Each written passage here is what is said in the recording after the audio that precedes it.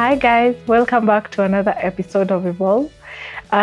Today we'll be talking about mental health and how it affects people living with disability and how they're able to cope with it. So joining us in the conversation today is Ramskie Duevela.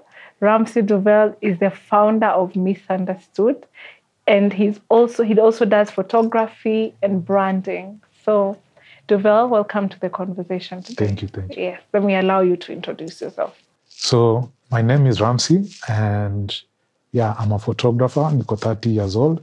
I'm a photographer, and I also create awareness about epilepsy. Niko na project yangu inaitwa Themisunderstood. Basically, Themisunderstood is a project about creating awareness about epilepsy and people living with epilepsy beyond just people living with other disability, beyond, the comfort what we know as disability. Like, let's say in my case, I'm a photographer, despite the fact that photographer triggers me and such. So we are focusing more on the success stories rather than the victimhood of what epilepsy or this condition causes. So that people wanaweza kuwa inspired and all that despite your condition yako, you can still be a success. You can still go ahead and change the world and all that. So that is the whole concept of Misunderstood. And then, lazima ni lead by example. So I have also a company, Radiant Eye Pictures. We have a team. Tuna focus na branding, photography, na production. So yeah. I love that. So when did you first notice that you have epilepsy? Or rather, what is epilepsy? Because there's someone who doesn't even understand what epilepsy is. It's tricky to explain, like medically, but let me put it in the simplest way. Yeah. Epilepsy basically ni condition yenye inasababishwa na, it can be caused by different things. Unaona? But basically, epilepsy, the way I normally call it, ni short circuit yenye ina happen kwa brain. It can be caused by, let's say, an accident and then in a damage. Basically, any activity, unaona, that can cause brain damage inaweza cause epilepsy. It does not guarantee that it will cause, but there's a chance whenever you're involved in anything that can affect the brain, it'll lead to epilepsy. However, there are cases like it's genetic. Unaona? So that's a different case. So if it's genetic, most likely, like in my case, most likely utaenda kupatikana, your brain is fine. Haiko damage, haiko anything, but yes, inaonyesha you have epilepsy. So like, it's not like just because umegongwa na gari, ukagonga kichwa, itasababisha epilepsy. And even in some cases, apata like mtoi amezaliwa, they are still young, depending na the way your delivery ilifanywa, ina affect epilepsy. Actually, if I'm not wrong, like I read somewhere, don't quote me on this, but 70% of cases the epilepsy could be avoided. Be it because ulipata epilepsy because of an accident, the way you were born, maybe because your hospitali ilikuwa mbaya, nini. So yeah. So basically that is it. And on your case, what caused it? Sorry? In your case, what triggered it? I come from a family side ya kina mother. There are cases, at least 3 to 4 generations, there are cases of people living with epilepsy. So in my case, it's genetic. So it's not something that unaweza sema this is what caused it. So like, I like to think it's because of that, at least based on the evidence, because I did MRI and my brain is perfect. No. But when they do EEGs, basically to monitor those electric currents in the brain, it shows that I have seizures. So like in my case, I like to think it's because your history na mother side of epilepsy.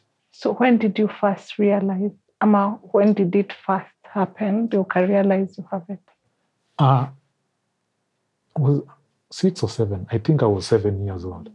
And though mother ananiambianga I was born with it. Unaona? But for me, my experience nakumbuka from the age of 6 or 7. It was just a typical day. Unaamka asubuhi, unaosha, unaenda kuosha uso. I'll never forget, ilikuwa chini ya mpera. Unaona? Huko Western. Then my left eye started twitching. And then from there, whatever happened hapo katikati, I cannot remember. Unaona? But all I remember is that suddenly my parents wakakuwa concerned. Unaona? You could see that fear and yeah. You come from a family of how many? We come from a very, very big family. I can count 10 to 14 hapo hivi. Oh, and before I even forget, so at the age of 7, after you experience your epilepsy, that's just about between the period where my biological father and my mom separated. So like at that time, as a kid, because as a kid, you are very primitive the way you think. So the way I interpreted that maybe I could be one of the reasons why my father left, my biological father left. So I grew up starved of father's love until I think I was Form 2. That is when my mom remarried and I experienced fatherly love, which it's not as simple as I put it, because this was a new territory that I found myself in. You get? Because if I may go back kidogo, abusive father, akaacha watoi, sisi akatu neglect, threatening my mom and all that, because I'm just grateful that my mom was very quick to react, because the moment alikuwa threatened, she packed and then akatupeleka. So it had not been happening. It happened the first time and she left. The first time she was threatened. Ama unauliza. So abuse had been ongoing. Yes, abuse ilikuwa imeendelea. Unaona.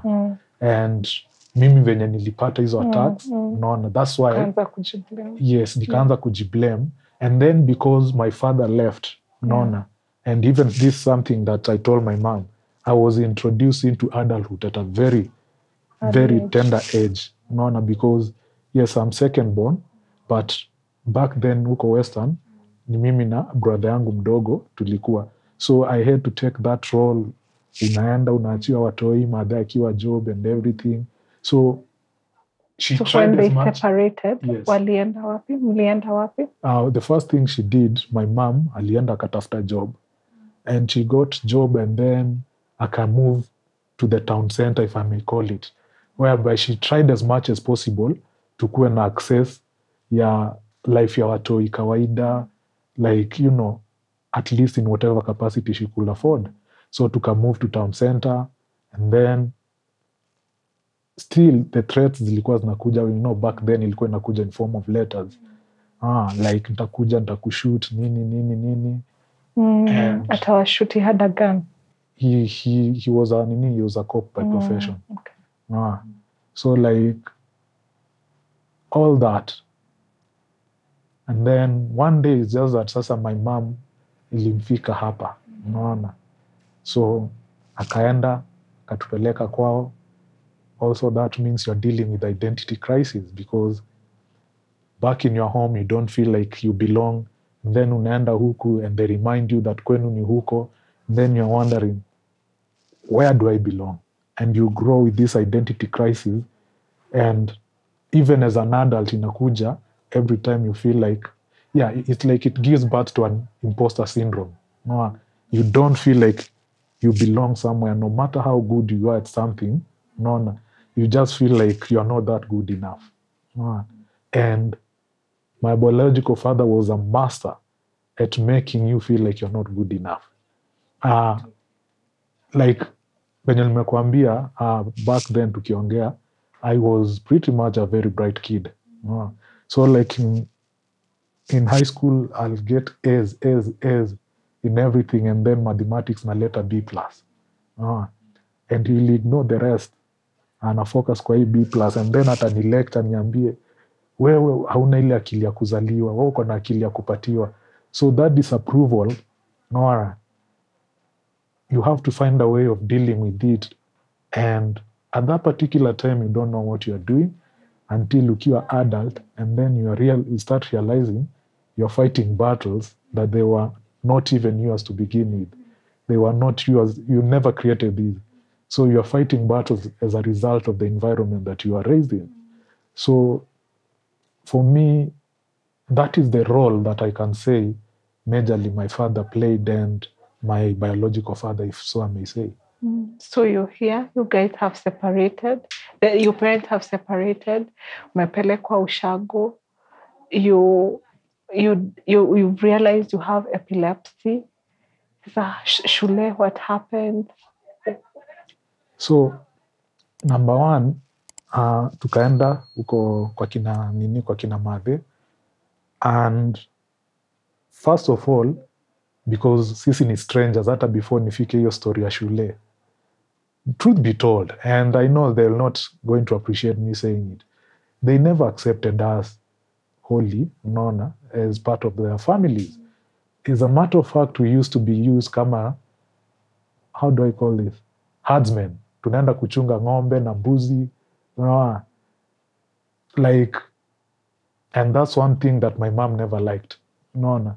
So like, you find that, and then sasa tukaenda shule, suddenly, dramatically, my performance drop, unaona. Because emotionally you are dealing, you have to remember I'm still a kid. I'm not an adult. You get? So you're fighting these things, and like I told you, because umekuwa introduced to adulthood at a very tender age, even your thought process is trying to act as an adult when you're still a kid. So going to school, unaenda, and you still feel like that love haiko, because remember, your father is abusive, and then unaenda kwa environment that is very toxic, and you're like, kwani nilikosea wapi? Unaona? So as a result of that, kwenda shule, suddenly ikaanza kuwa number last. Unaona? From a kid mwenye alikuanga at least akiwa amefail number 3. Unaona? Suddenly nimeenda, and it's not that the kids who they were smarter than me. No. So like, hiyo as a result, ilikuwa ina lead ku underperform. And then like, there's this story I've told a million times where, we failed kwa assignment, and then the head teacher anakuja kichapa kila mtu. And then mimi, one of the triggers, niyo kushtuka. So nikashtuka, and then it was the first time even the teacher knew that niko na epilepsy. Not necessarily at that particular, because when you get an attack, immediately you're not thinking is it because my parent? Actually, all you're thinking is, when it's about, if there's something we call auras. Auras is basically those signs that tell you I'm about to come, so put your house in order. Unaona? So like, not everyone akona epilepsy akona auras. We normally call it a blessing in disguise for people living with epilepsy, because you can tell when they're about to come, and you put your house in order. If this is the case, I lay down. So not every person utasema ati you have time ya kuthink, is it because of the toxic ama nini?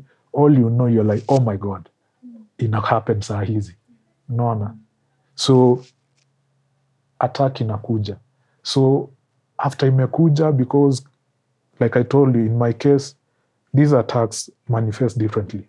Unaona? In my case, kuna hizo, I have my clonic jerks where my body just twitch and involuntary. I can just start going like this. I don't control my movements. And then kuna hizo grand mal seizures, general grand mal seizures. Hizo the ones that are famous. Hii yenye, akona kifafa nini. Naanguka chini, and then I start jerking without, then eyes na roll. I'll show you a video. And then you feel like you're not breathing. That's why nilikwambia, you feel like you're stuck in the powerless. And what happens during the myclonic jerks is that I'm here with you, I'm aware where I am, I know what is happening, I can touch this glass, but like, I have no control over anything. Like, hii glass nikishika hivi nitaitupa, I can easily slap you, because si mimi na nini, it's like your body imekuwa possessed. So that's why I can tell you, like, in school, siwezi sema ati hiyo attack nilipata because ya toxic environment. But yes, these roles, they normally kuna build up. Unaona, hiyo environment, toxic na nini, mpaka hapo. But at that particular time, all I know is that nilishtuliwa, and that ikanitrigger. And that's why I got the attack. Everyone alishtuka, watu wao wakaniogopa, including teachers. It's laughable because at that particular age, I've developed a survival mechanism. So, which means I'm going to capitalize in everything. That inakuja that may look to favor me. So I started kuwa stigmatized. And you find that even someone who was your best friend, anakuona, anatema mate, these and these. Like, basically, like I always say, different eventually scares people. So suddenly, students can notice he's different from us. Amelaniwa, nini. Okay. Back then, kulikuwa na hizo myths about epilepsy. Usimsalimie utashikwa, sijui nini, and all that. So you find that you are isolated. And like I told you earlier, when you're isolated, you become that guy at the corner. And when you become that guy at the corner, you're very aware of your environment. And you see what is happening, nani anapenda nani. And then, so for me, that was the case. And I started using that as my weapon ya kujidefend. Psychoanalysis, you analyze your environment. Basically what I've done with you before. Yes, before tuanze hii shoot. So like, I used to nini hivyo. So I'll go, for example, tutapatiwa homework, especially hiyo ya English teacher. I used to take advantage of that, I won't lie. Because I know he's scared. Because suddenly news may spread. This one can die in your hands. So the teachers are afraid to punish you. They don't know what to do with you. So why not take advantage of it? So naenda home, mepatiwa assignment. Then nakam namwambia, teacher, there's a way jana sikuwa na feel. And ulikuwa sawa. And the teachers be like, okay, we understand nini. Or when the kids wanaenda kulikuko ocha, mlikuwa mnaenda hiyo cross country. You're like, no, this one, that one was not a lie. Like, my body can only take as much fatigue. When you push that body to a certain extent, in a trigger seizures. So it was both mix of good and bad. But later I came to pay the price for being corny with the teachers. I will not lie. I repeated the class. And then my mom went to the school pleading with the head teacher. Sumsukume mbele, nini. And head teacher akasema, this kid is not stupid. No. He's very bright actually. And I'm not going to push him forward. When I repeated that class, my lucky number is 7. Nika repeat class 5. I became number 7. So, kwenda. So like that was my target. So like you find that ikaanza kuwa target yangu, if you fail, uko number 7. So like that's how my number 7 became my favorite, because like I told you, birthday 7th, index number 7th, ya high school, primary index number 7. So because niliadapt kwa hiyo environment, now I'm like, you do whatever, because I also, kitu yenye sijasema kwa sababu I'm not always proud, that friend of mine that alikuwa ananiona natema mate, I pinned him on the wall and I told him, don't you ever do that again. This was a lot of anger that had built up. Even as an adult, were it not for the therapy classes that have been going, not classes, sessions, like that anger ilikuwa imeaccumulate in me. It was so bad actually that as my biological father, as an adult, whenever he'll try to communicate with me, atatumia sister yake. Because the sight of him alone, to me, was a trigger. That is how... Because what did he represent? Everything that... And this is something I'm writing, and I'm going to give you the pleasure of kuisikia mara ya kwanza, just a line. Every time I looked at him, or every time I looked at myself, I saw a reflection of everything that I abhorred in myself. Nona. Like, you look at him and you find out that the things you are dealing with, you're not supposed to be dealing with. Why? Because hakuplay role yake kama father. You see? So I used to look at him hivi and I get an attack. Or him talking, I get an attack.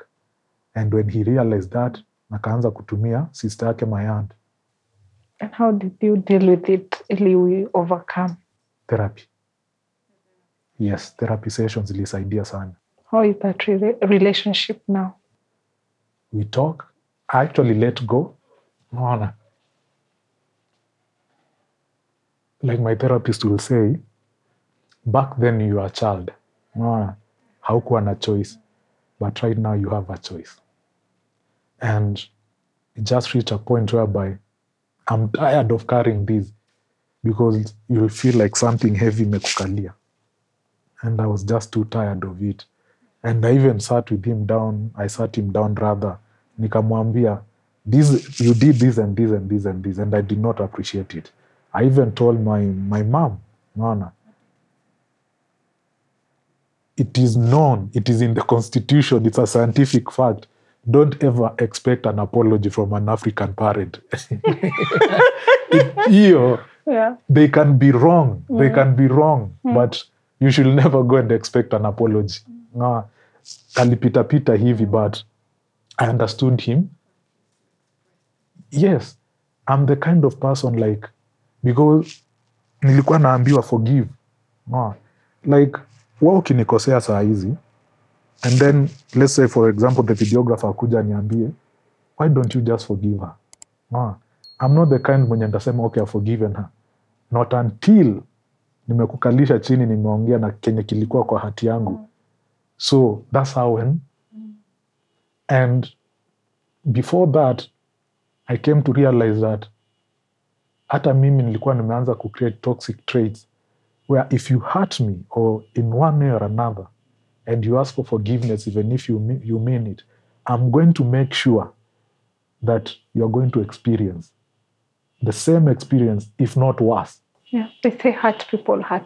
Yes. And it's so important to hear. Exactly.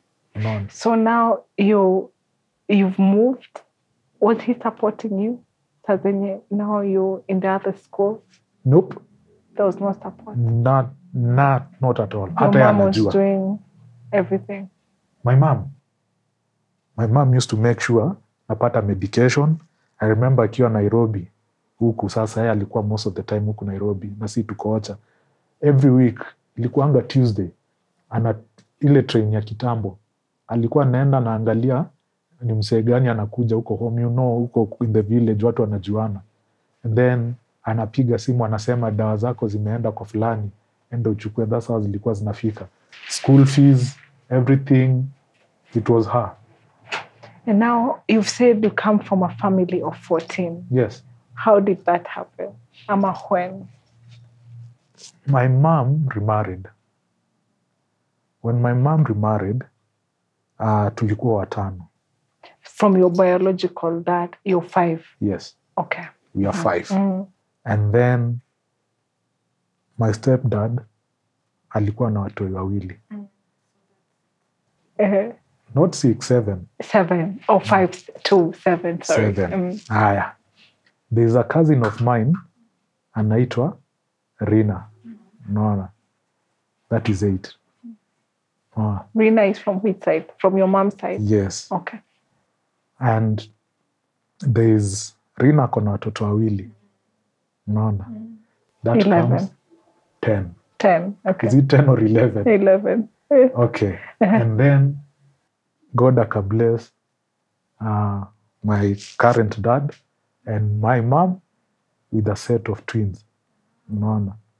So like, number imekuja 13. Yeah.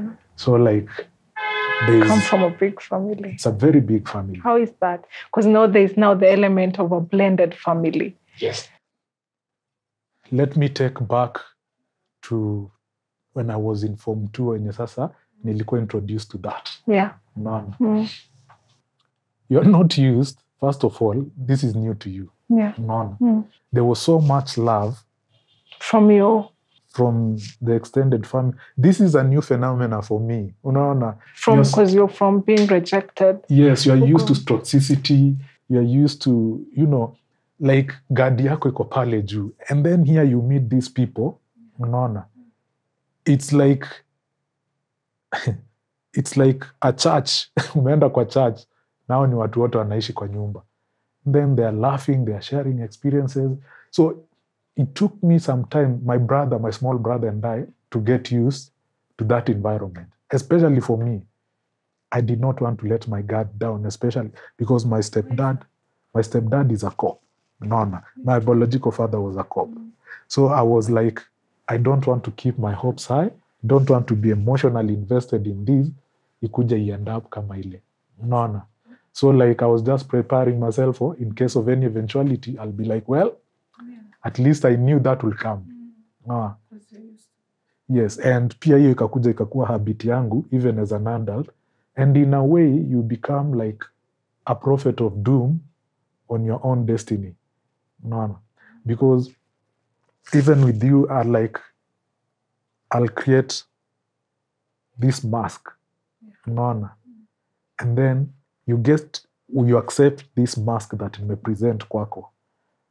And when you're not yourself around people, you get tired eventually of pretending someone you're not. And already wewe ushani accept based on whatever nilikuwa presented. So when I'm presenting this side of me, you start feeling like I'm changing. Let's put it in a relationship context. You're like, this is not the man I fell in love with. No. So like, that was a way of protecting myself because walls zangu zilikuwa uko juu. Yes. And I'll give you one day, this is how bad it was. One day I meet this girl, I liked her, Nora. And she was like, I don't think we are compatible. No. Just the way a guy can be interested in you and I don't think we can work out. We're just different. And I was like, so nanikataa juu niko na epilepsy. And for a moment she was like, wait, what? Uko na epilepsy? Yeah. Nona. She didn't even know. Yes, sikuwa nimeshare. But you've always had it, like people reject you because you have this So she was mad at me because I had accused her of something that to begin with, sikuwa hata nimemwambia. Nona. So like, that. So you're putting the mask of a normal person. Not that you're not normal, but ulikuwa put mask that you don't have epilepsy. Actually, let's put it that. Because epilepsy represents, you're shamed that you have it. Yes, and that's one thing natakanga kuambia wasenye wana live with epilepsy. Not even epilepsy, any condition. Even you. Yeah. You're not normal. Nona. Yeah. We all have something. Yes, and the more you pursue this idea of normalcy, you'll end up getting disappointed or you end up not achieving your potential. Why? Because you want, let's go na Kenya society may set standard as something that is normal. Nona. Asubuhi ikifika, wake up. Nona. Wake up, end a job. So even if you don't have anything to do at 7, if you don't wake up at 7, you're lazy or whatever nini. You see, what about ule mse mwenye na work night shift? Unaona? Yeah. So, for me, I like telling people living with epilepsy that the sooner you accept the fact that you're not like the other people who got epilepsy, just accept that. You are going to scare people. Even I got scared the first time I saw someone getting an attack. Tulikuwa hiyo youth on the move. Tunaenda Arboretum because tulikuwa tunaenda hizo team building at the end month. Then I see someone getting an attack and I got scared. And I was like, okay, so this is how it feels. And that gets you an understanding, of the way the other How is someone supposed to handle someone when they're going through an episode of epilepsy? At that particular time. So number one, in a depend, again, it's very important to emphasize there are different forms of seizures. And not every seizure is an epileptic seizure. Unaona? There are others that are not even affiliated with epilepsy to begin with. And even epilepsy, there are different forms of epilepsy, which means they have different manifestation, which means they need to be attended in terms of first aid differently. But the common one ni hii grand mal seizures yenye unaanguka. Unaona? Which number one, unaambiwangwa you calm down. Unaona? You mwenye unapatiana first aid. You are allowed to be scared. That is natural. But calm down. Unaona? Number two, naambiwa angalia environment yako. Kitu yote, I normally say common sense. Ni nini inaweza mhurt? In this case, this. Remove them. Unaona? Number three, if anything, niko na tight clothing and button and something like that. Number four, protect my head. Unaona? Protect my head with something soft because naenda nikininia.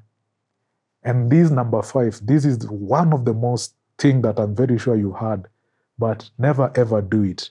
I'm very sure ushaisikia mweke kijiko kwa mdomo asijiume. You should never do that. It is written in capital letters. Do not put anything in that person's mouth. Unaona? Because first of all, una limit oxygen yenye inaingia because huyo msee saa hizo hapumui hata na mapua. So you're most likely to do more harm than good. Or let's pretend, this is a scenario I like using. Niko na wewe shoot arboretum, then I get an attack.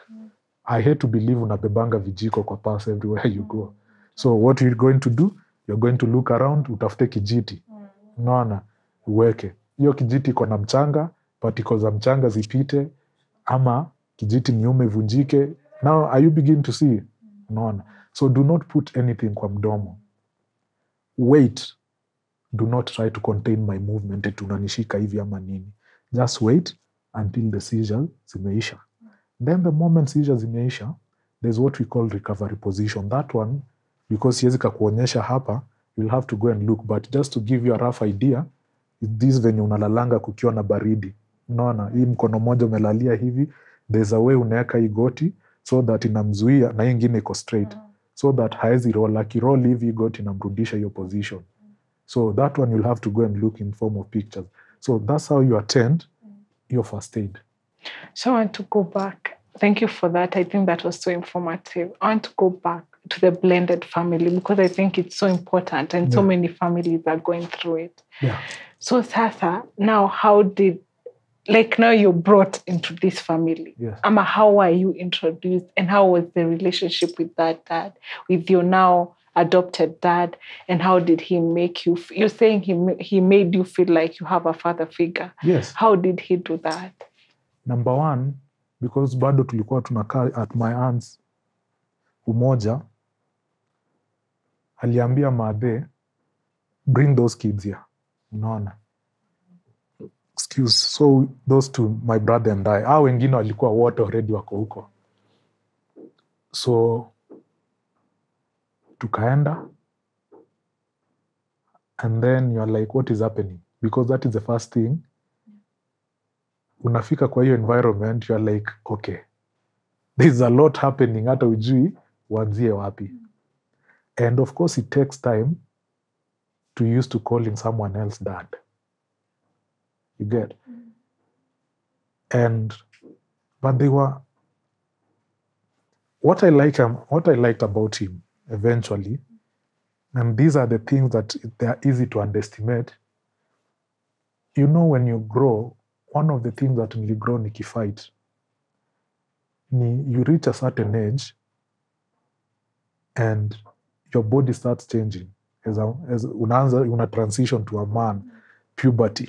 And now, you know these things you cannot share with your mom. No one tells you that you should know, but you know this one, because unafika age, you're like, this one, I cannot share with my mom. So you go and figure it out, shule, and you're misled even shule. So having that father figure of kukuguide through life, or you've seen a kachik mahali ukiwa shule, you have a crush, just someone just to have this conversation. So my dad right now, what he did was, because alikuwa railway station, Was also a cop. Yes, he was a cop. That's when nikwambia, like my guard was always up because I think my mom had a thing for uniform. I don't know.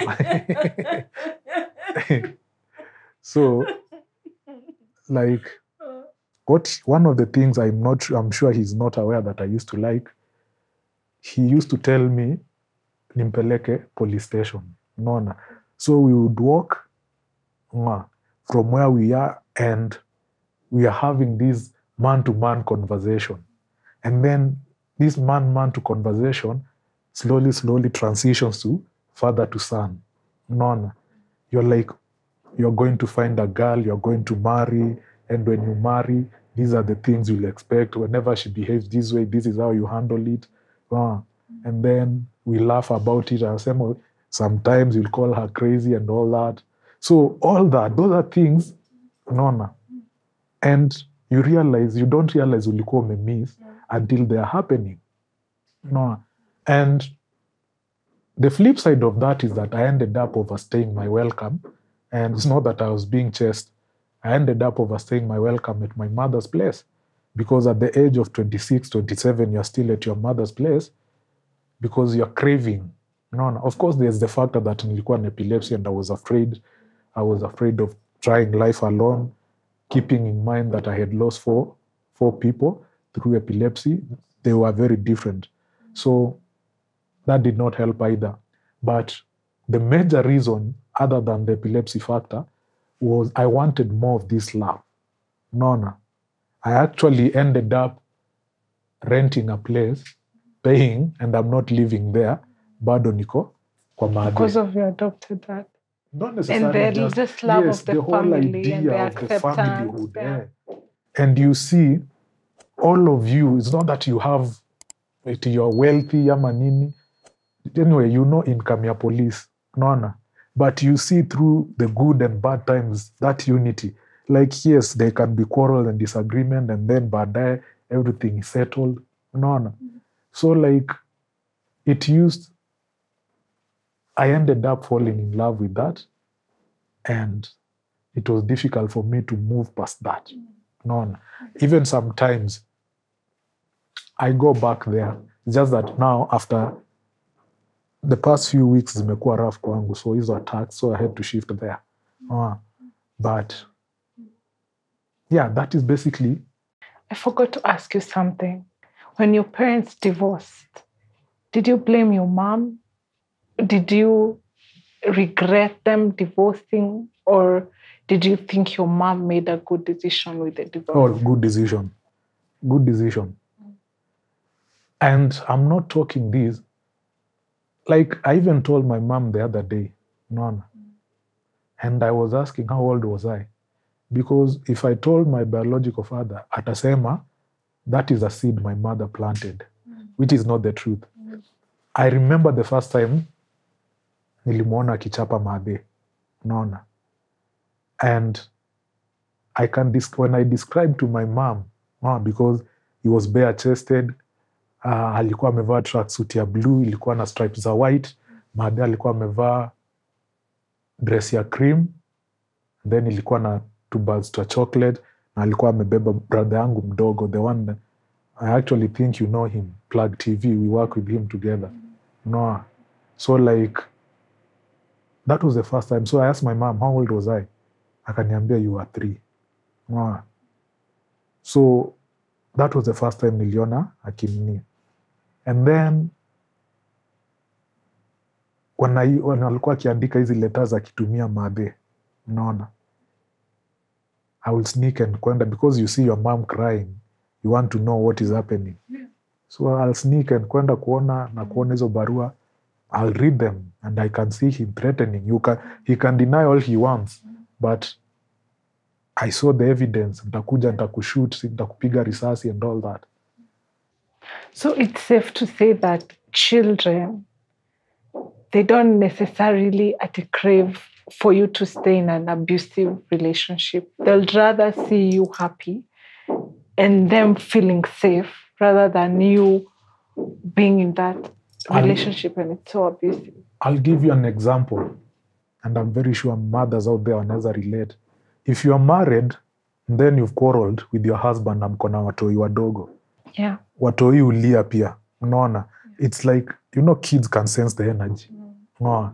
So that is why mtoi, like, hata kama hajaanza kuona vizuri, ukimpatia mtu mwenye si mama yake, they can tell. Unaona.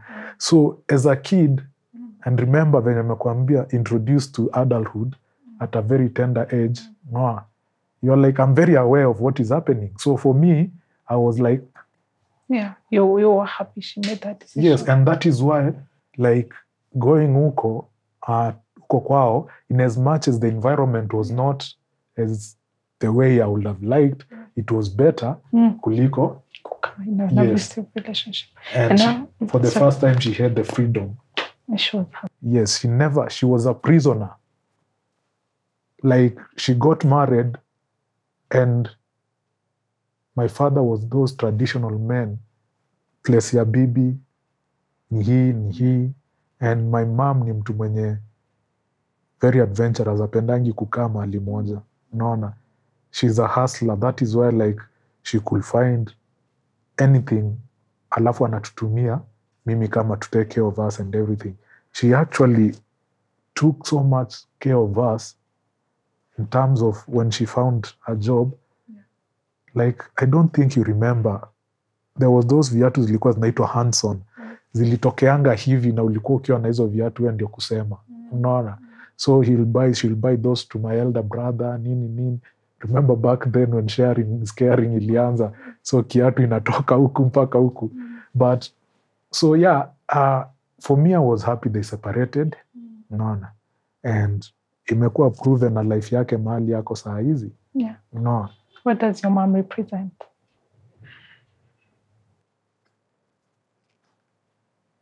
How do I put this? She's just my mom. That's the best way I can put it. Like, she has done everything that is possible. I cannot ask anything more of her. You get? Like, I'm very protective of her. Like, I can literally have done that before. Unampatia kadi yako ya account, endo katoe ndo yenye unataka. Unaona? That's how much I trust her. And if I come and she tells me, and I think that's where pia hiyo instinct yangu ya discernment ilitoka. Unaona? You can introduce a girl to her and she'll tell you, this one is not good. No. And I don't know the thing with African mothers. They always know. Unaona? Most of the time they always know. No. So I trust her. She's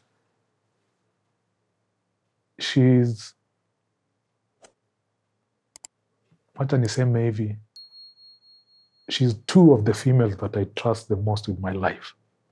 Who's the other female? She's my best friend, anaitwa Lilian. Huyo alikuja kwa life yangu. She gave my life structure.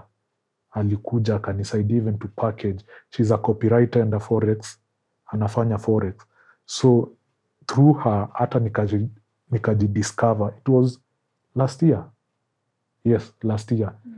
You know, that person who walks in your life and just opens your eyes. So if that person akisema, I don't think this path is nice, you will trust. Unaona? So those are the two that, of course, other than my sisters and nini, but those are the two people in my life as far as female figures are concerned. I can be, you know. Yeah. And how is the relationship between your biological dad and your adopted dad? There's none. And I even encourage that more. There's none whatsoever.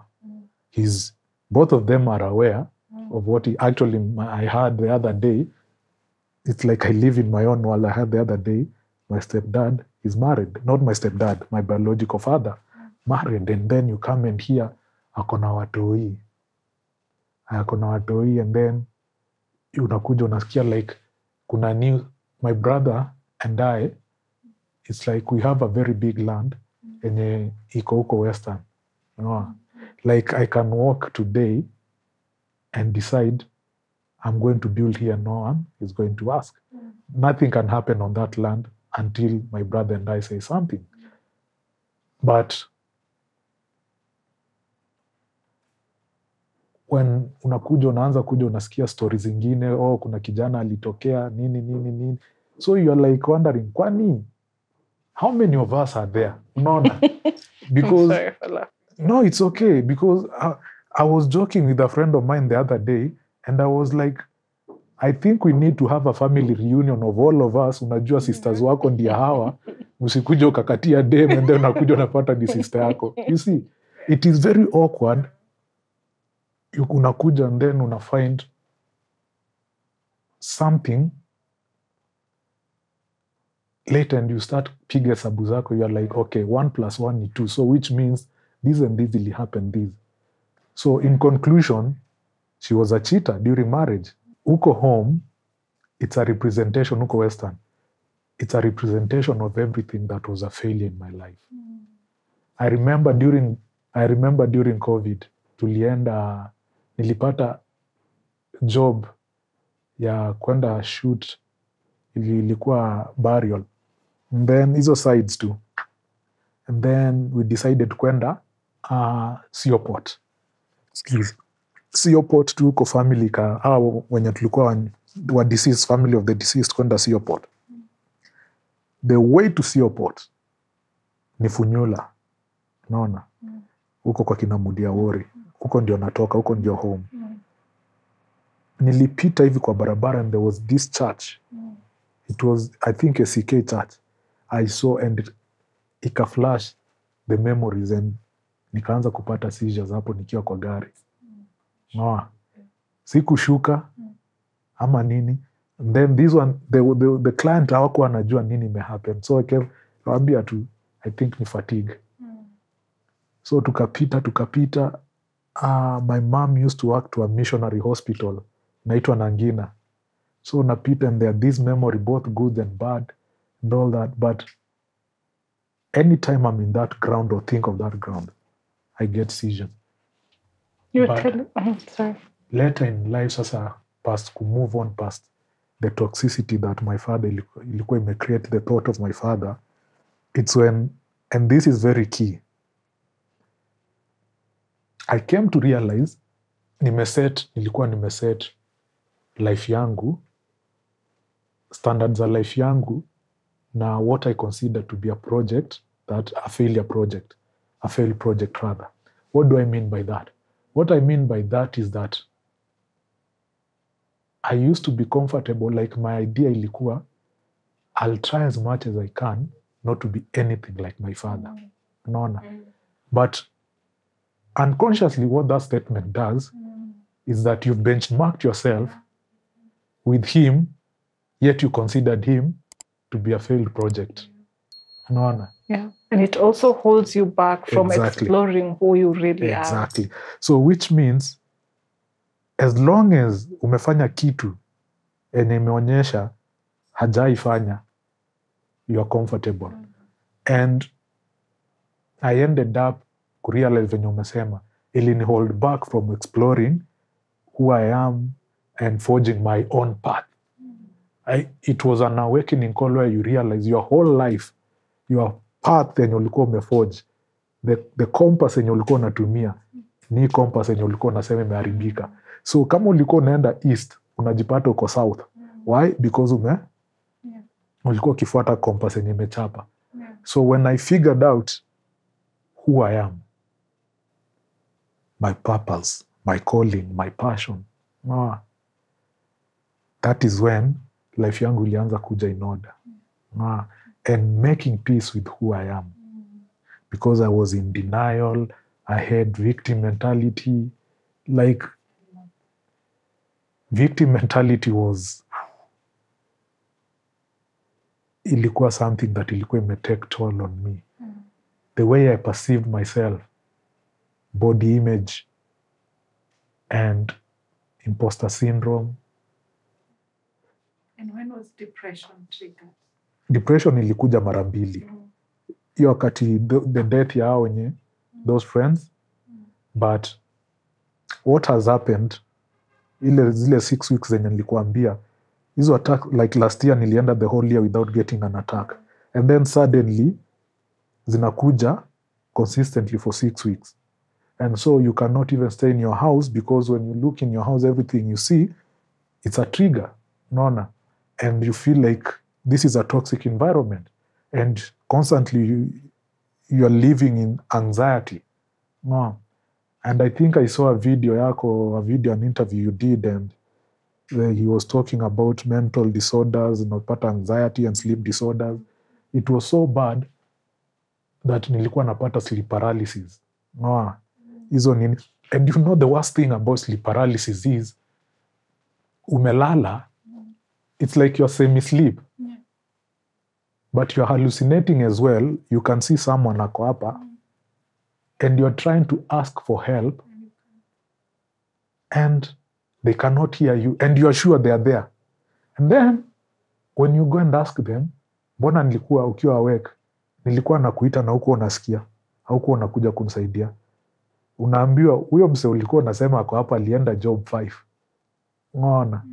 So like, mimi sasa in my case nilikuwa naona napata attacks. I'm choking, I'm not breathing, and so I'm kicking na there's nothing. So how is it like? You're here, you're dealing with epilepsy, and you're also having anxiety, you're having hallucinations, and you're depressed. How is it like dealing with all those things as a whole? I always say this, and I'll say it again. Epilepsy, let me begin with it. The physical element of it is the easiest one to deal with, because you break your hand after yes, it hurts, but after a certain period, inafanya nini? Ina heal. But emotionally, what it does to you, and I believe before this interview, I told you, there are certain doors when you open and you're not ready to open those doors, when you're not in a space to open those doors. None. It does a number on you that you cannot even begin to comprehend. So for me, number one, don't remember I've been battling anger issues. So you're like, sometimes it can get you and you're like, really? Of all the places, ungeweza choose. It's like you're talking to epilepsy. Of all the places you could choose to get an attack, you've chosen here. Like, nikiwa gym. Unaona? Nikiwa unachapa zoezi uko sana kuambia strong. I'll never forget that day. Umeekelea 80 kgs hapa, and then gym inakuambia strong, umechocha. It's by grace ya God. Nilikaa chini, nilikuwa nishapiga squats zangu, and then nikaenda nimekaa chini. And it was not because nilikuwa nimefinyilia mwili yangu sana, because 80 kg was something that nilikuwa nafanya frequently. So I'm like, suddenly zikaanza kuja bila auras, and that's why like it was tough for me, because number one, at least I used to get a signal, I'm coming, and then nachukua mse namwambia sunipeleke kwa keja. This time round unajipata tu chini. No. And so like I become angry, and I'm like, I'm clicking, and I'm mad, and I'm like talking. Of all the places ungeweza nipata attack, ni hapa. No. And then around, people are looking you weird, and all these stresses back to the first experience and the way ulikuwa na grow na nini. So it's like a chain reaction. No. So hii anger is not because of the attack in real. It's because ya hii experience yote umekuwa uki-experience tangu ujue uko na epilepsy, the things you've gone through, and then you think you've overcome, and then tena inakuja inakuambia chill. No. So like in my case, the whole of last year sijapata attack. And for a moment, I don't want to say you become careless, but for a moment, you become at ease. No. It's almost like you forget you have epilepsy. And then when you're adjusting to a life here, a normal life, nakupatia uppercut. And then now you have to walk every corner. Ukiangalia, itakupata saa ngapi? Because again, epilepsy ukipata attacks, at least for me, inakuja na sleep disorder.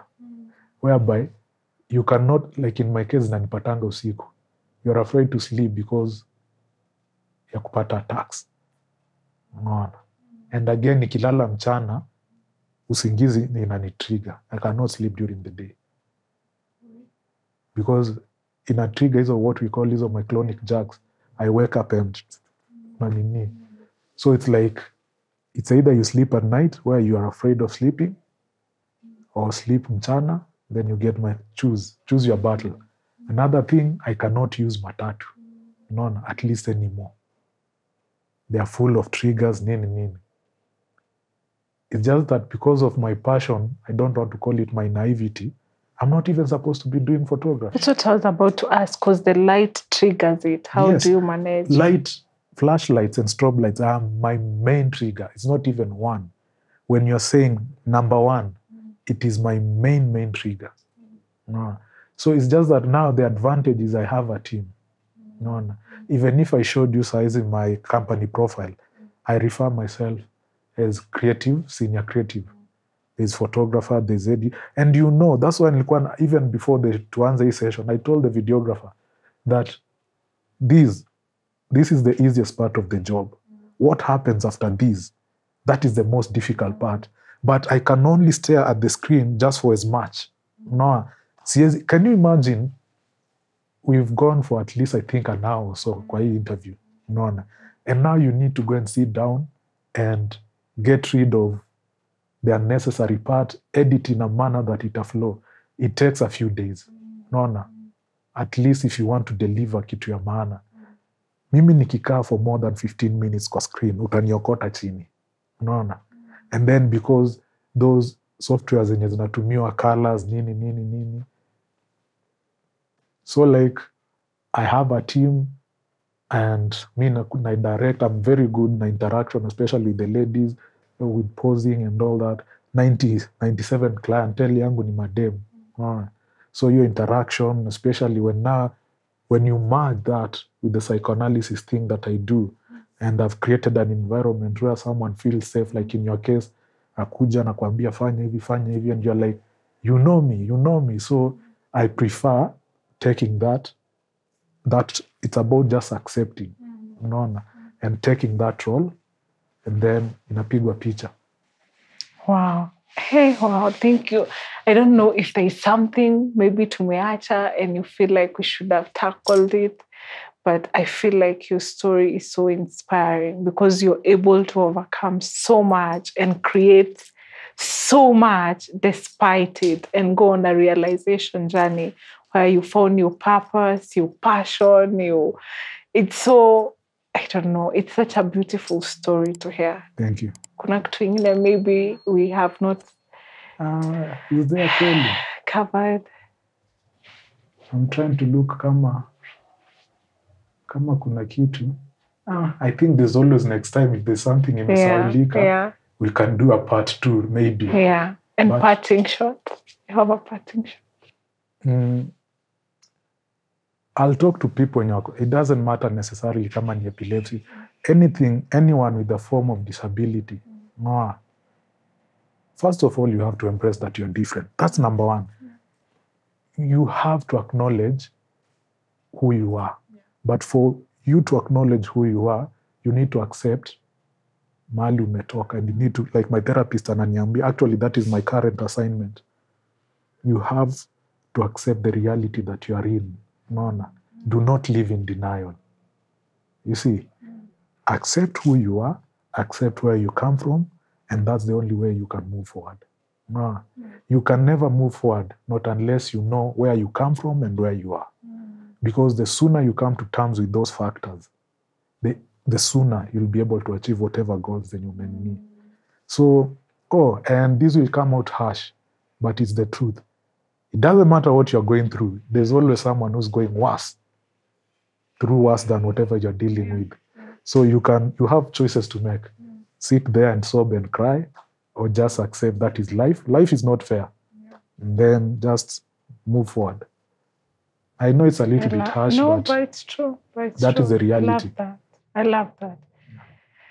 So that's it, guys. Thank you so much for tuning in, and that is why we do it. I think Evolve, that is why we do Evolve Africa, because it's a space where we are constantly growing. We're constantly, like he said, we are losing the victim mentality. We're losing all those behaviors that hold us back, and we are constantly growing to be better people. So this episode is inspired by Lawrence, the guy behind the camera. He's the one who said, we haven't thought about a person living with disability and mental health. And I think that was such a great suggestion. Also, thank you so much for just coming and sharing your story. It's so inspiring. And thank you so much for coming. If you guys want your branding, your photography done, he's the guy. We'll share his email below. And if also you'd like to share your story with us, we'll share our email below. If you'd like Lawrence Magaya to do taking the videos and editing it is very good, we'll also share his email below. And thank you to Driftwood Spa and Barbershop for allowing us to use this space. So that's it. Cheers.